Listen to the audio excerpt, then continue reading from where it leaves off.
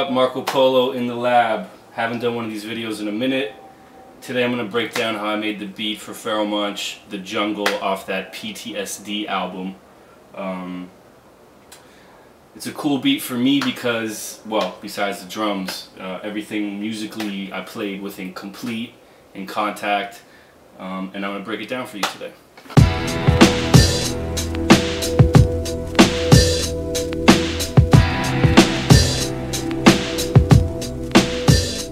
So basically, to set this beat off, I had a bunch of different sounds in here.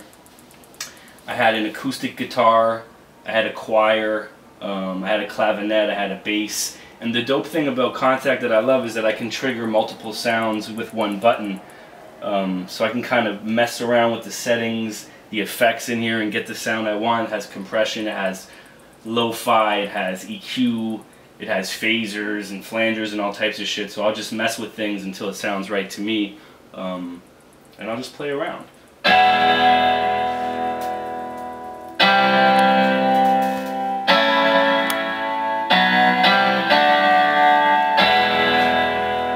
That's basically how this beat started, with those silly chords. And basically what I did is I started layering sounds with the choir.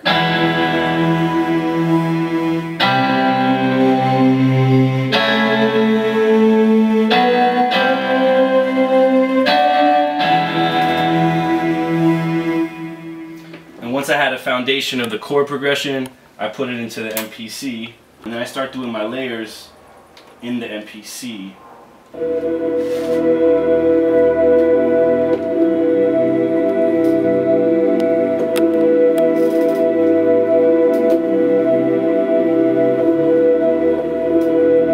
So I had those early sounds. I had the pad sounds of guitar, and then the stabs.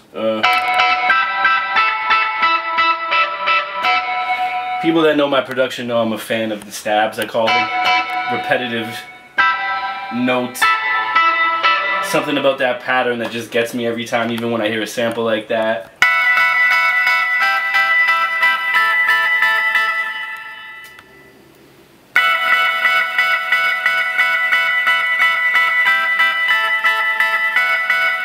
I'll literally sample one at a time. Bam, bam. And they're a little different. Then I added strings, apparently. And then I had some guitar samples. Once again, like some Bon Jovi ass sounding fucking guitar. Yeah. Even when I'm listening right now to these sounds, they're so cheesy by themselves. But once it all came together, layered and EQ'd and mixed a certain way, it made sense. So never like shut down an idea. If you're making a beat and you're like, follow through. You never know what's gonna happen. And this is one of those beats that I made that started from literally some stock sounds that built into something that, you know, personally one of my favorite MCs rapped on and made, you know, a really, really awesome song. So I'm gonna break it down right now.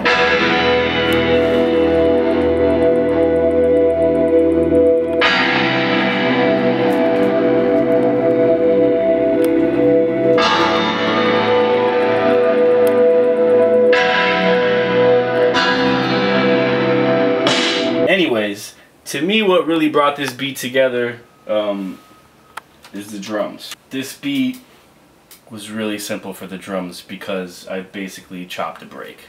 And don't let anybody ever tell you that that's a sellout move or lazy. It's fucking hip hop, and I found the right break. And usually I layer my drums if the kicks or the snares don't have, because I like the movement of breaks, but sometimes they're thin and we need the kicks to hit.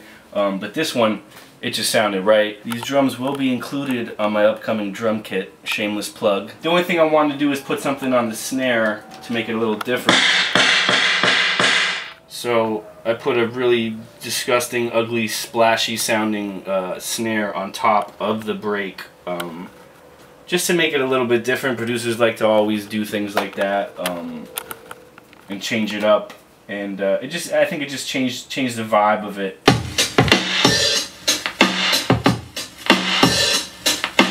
Alright, bass time. I see a lot of people online asking me about my bass sounds, and I will be including all my bass sounds. Another shameless plug. So you know, with the drum kit, any beat that I include, you'll get the bass tone as well. First of all, to show you where I get my bass, some of my bass sounds, this one, I'll unfilter it. So that's how it is unfiltered. It's actually distorted, but when you filter it down, you don't know. Another thing with bass that I like to do when I'm programming in the MPC, and I think this applies to all producers, whether you're using an MPC, whether you're using Machine, Renaissance, anything, is that I lazy up the bass line so that it's a little late. It's kind of behind things, just to make it sound a bit more natural. You know, because quantizing in all machines can be your enemy. It's what makes everything sound stiff. Drums, bass, samples, everything. You know, don't be afraid to experiment.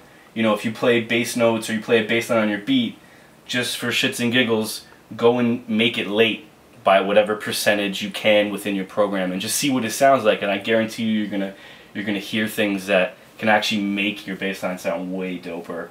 I'll play it with the drums.